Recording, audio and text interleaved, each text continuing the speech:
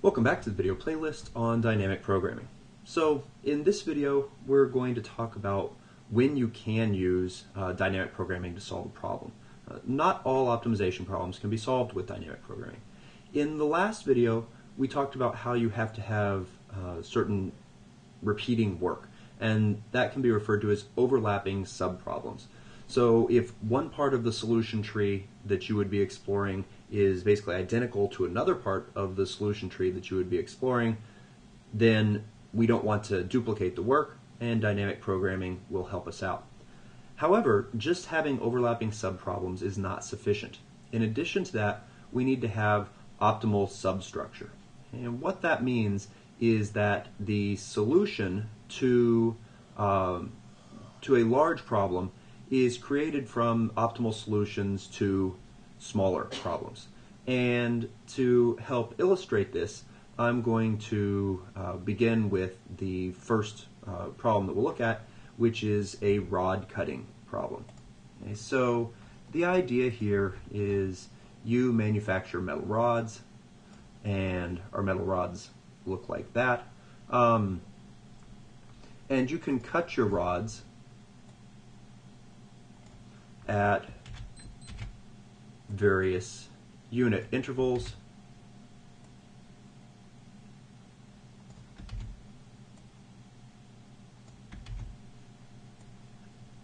And you don't have to cut it at all, but of course you're in business, so what you want to do is maximize the total sale for what you can get for this particular piece of metal.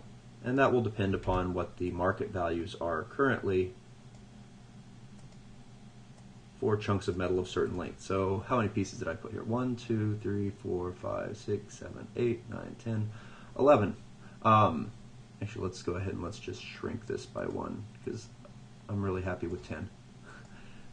Okay, so here we have a rod of length 10. In general, this will be of length n.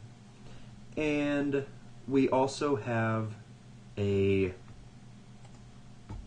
pricing table for this. So items of a rod of length 1 might sell for $1, one whatever. Rod of length 2 might sell for 3. Rod of length 3 might sell for 3. Rod of length 4 sells for 5. 5 will also sell for 5. 6 sells for 7 units.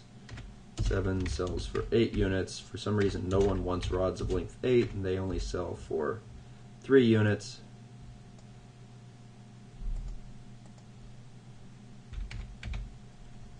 Rods of length 9 can sell for 10, and rods of length 10 also sell for 10. Okay, so this is basically a lookup table for if we were to cut things into this length, how much money we could get for them, and our goal would be to maximize what we can sell this for. So if we don't cut it at all, we can get $10 for it. However, that's clearly not optimal because I could cut it into something of length 9 and something of length 1 and get $11 for it. Can we do better than that? It's not immediately clear to me that with this that I can do better than that, but I want to be able to write an algorithm to solve this. Okay. Now, I said that in order to use dynamic programming, our problem has to have optimal substructure to it. So does this problem have optimal substructure? And really what we're saying there is if I had when I want to find out if there is what the optimal solution is for 10, that means the optimal solution for 10 somehow includes the optimal solutions for 9, possibly 9 or 8, 9, 8, 7. But the things that are smaller than this, the optimal solutions for those can be combined with maybe just a little bit more data to give me 10. And it turns out that is the case here. Because if I know the optimal solutions to all of these smaller values, well, I know that for 10, it could be just don't cut it at all, Or it could be what I get for this 1 plus what I got as the optimal for 9. I don't have to recalculate the optimal for 9 here because what I got as optimal for 9 will still be optimal as a subpiece of 10. Or I could take 2 of these plus what was optimal for 8, take 3 of them plus what was optimal for 7, etc. So if I build up a solution from the small end, I can make it so that I don't duplicate any work here.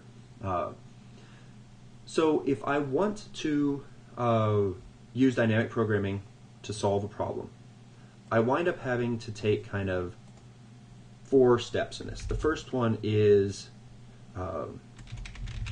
define what the optimal solution would look like. Okay, what is it that that we're actually trying to solve for here? Second, I want to actually write the recurrence relationship. Okay. And in fact, we could even write the recursive function out mathematically. Okay. So while we're not going to code a recursive solution in dynamic programming, that's what we're trying to avoid here, we're actually going to write a recursive solution just so that we can use that mathematically to help us figure out what we're doing. Then we fill in a table from bottom up. And as I showed with the Fibonacci sequence, generally your recursive functions work top down. So you call the recursive function, you say, I have a bar of length 10, what is optimal for this? And then it works its way down to size 1 or 0, whatever you have as your base case. With dynamic programming, you start at the bottom and you work your way up, and the whole optimal substructure guarantees that you can look up values earlier in the table and use that to solve.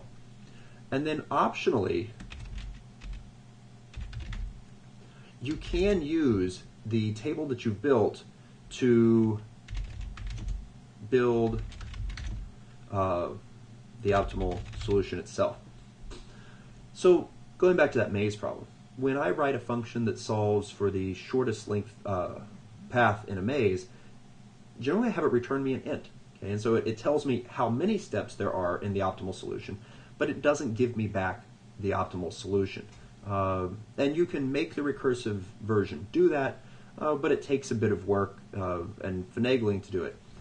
It turns out that with dynamic programming, when you fill in this table, the table itself contains sufficient information for you to go back and build an optimal solution. And so you can figure out what the optimal solution looked like from that. So we'll come back to this in the next video, and we'll actually apply these 4 steps to solving the rod cutting problem.